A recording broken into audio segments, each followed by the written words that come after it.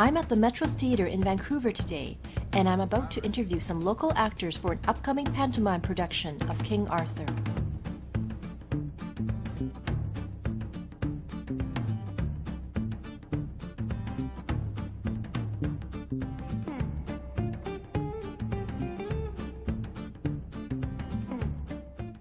All you need is love.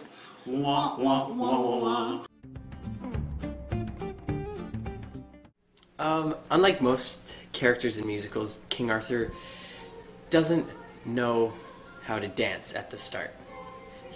Everyone just does the dances, and he just sort of stares at everyone confused. So as it goes on, he starts learning how to dance, and it helps show the strength of the character, because you have the lifted posture and sort of like the power stances and stuff.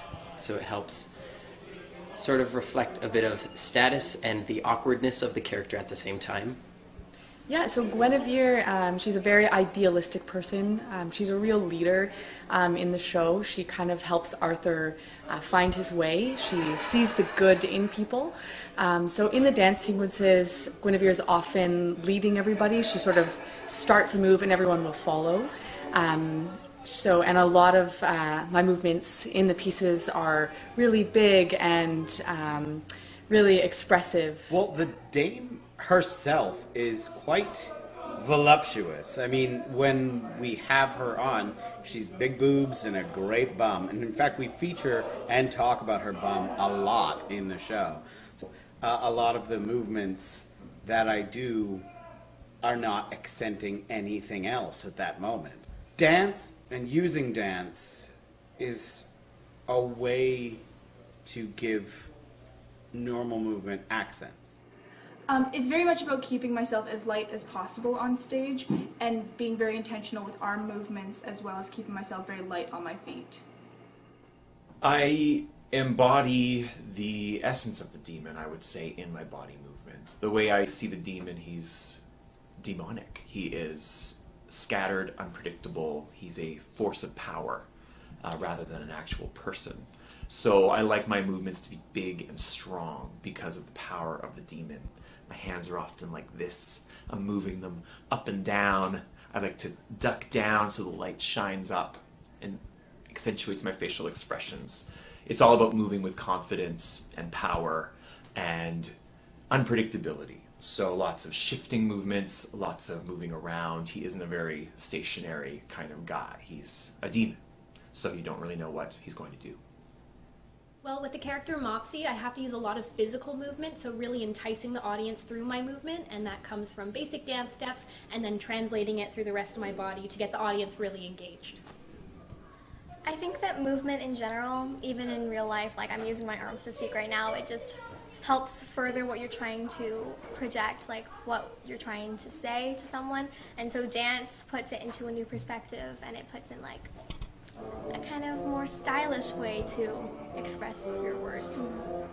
I think he's a very young character, so expressing it with like jumps and little hand motions is always good for younger people. So it's just very young choreography, if that makes sense. Yeah. You're excited! Yeah! Really clapping along. Yeah. Well, in order to embody the character, you actually have to embody it.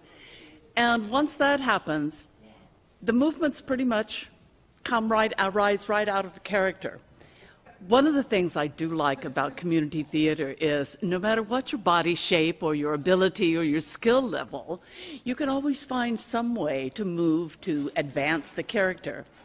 So in this case, I'm rather lucky because Merlin is a character of uncertain age, and so am I. So I can move as little or as much or as fast or as slow as I am able. Dance, you have to use a lot of your emotions, and you need to use like a lot of your gestures in your body. So when you're a character, you technically don't just like stand there and say your lines. You have to like use your emotions. So technically, if I'm saying I'm the dragon, say, "Hi, I'm the dragon." I wouldn't go, "Hi, I'm the dragon." I'd go, "Hi, I'm the dragon." Like you would be dancing and stuff. So yeah.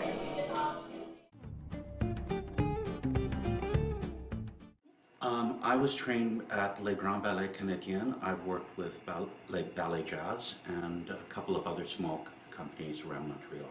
And Allyson? I was trained with the Royal Winnipeg Ballet Professional Program. I'm a full member of the Royal Academy of Dancing, and I work with Le Grand Ballet Canadien and a number of companies around the world in addition to Canada. And this was several decades ago for me to say. What I'm finding is that a lot of the kids are throwing 100% of themselves into the production. They're giving it their all, and that's a really refreshing thing to see. They're really putting in the time, the effort, and the energy that needs to put a show together. Yeah, I find as a professional, I reiterate what Anthony has said, that, we're thinking about the show, and the end product is the show. The downside of being a professional in an amateur setting is that the steps are very simplistic. But on the other hand, it is great that you're in a community setting because as a professional, you can choreograph and you can develop and think of the ideas for yourself and incorporate those into the actual production. I have to say, I was very impressed with the choreography for this because it utilizes the talents of the actors to the best of their ability, but it doesn't go beyond them. In most scenes, we're trying to upstage each other. We're joking around, putting each other down, singing, dancing. Yeah, so we work as a group. As a team. Yeah. Just the more leg pulling we do as a group, the funnier everything is. So And if we make a few mistakes, as long as we're having fun with each other. I think that's the thing. You incorporate the mistakes into your character, and that's actually even more like funny. Surrounds the dumbass. Yeah. Right? So if you forget a line or forget a move, it's like whatever. Like some of the songs are very detailed, but the steps involved, so you really have to keep on top of it. You really got to remember what goes next, and be in really terms quick of on your feet. Match it up to the song, and then you got dialogue on top of that. So This is a great group, though. We all seem to have really good chemistry with one another, and I think that's what sort of makes it much easier and much funnier on stage for us.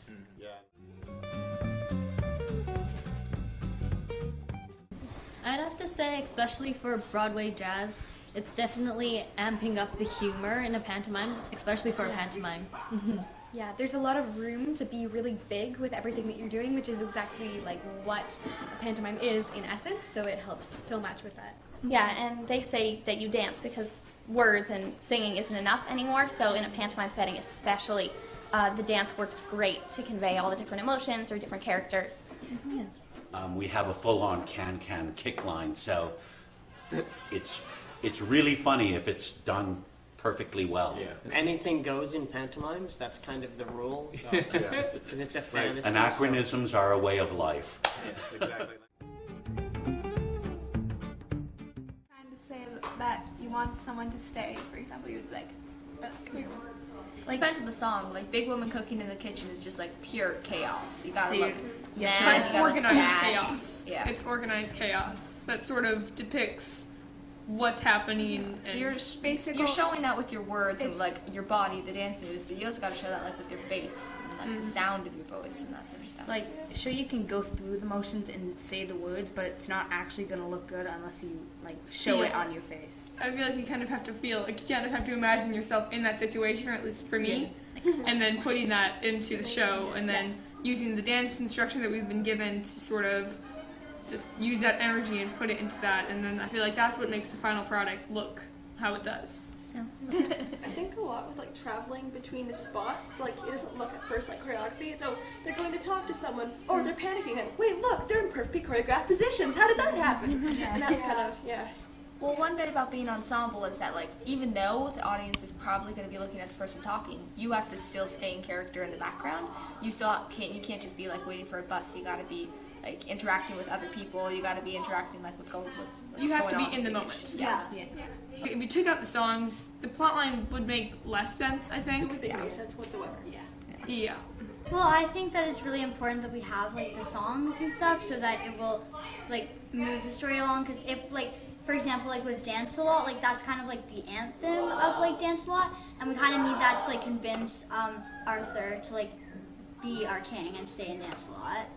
It reminds me of when I read aloud, and that I'm telling the story with my whole body now.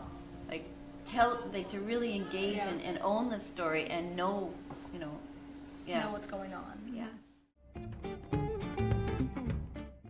I like the interaction between the audience, the kids shouting back and the demon or whoever shouting back at them. My first panto was almost 30 years ago, and I was intrigued as a young man at the Dame and the antics that the Dame got up to, and the comedy and the improvisation. So that stuck with me for many years. I've been coming to pantomimes at this theater like before I was born, and then since then. So I've seen all sorts of traditions, and a lot of the times there's callbacks to other like past pantomimes that like characters from Cinderella from like the pantomime before would come on stage and like you're in the wrong panto, and so there's like constantly time breaks, like logic breaks, and it's set it and Easter eggs, and it's set in breaking the medieval fourth England. wall and that's classic panto. Like I'm just more used to not breaking the fourth wall because it's not Deadpool. So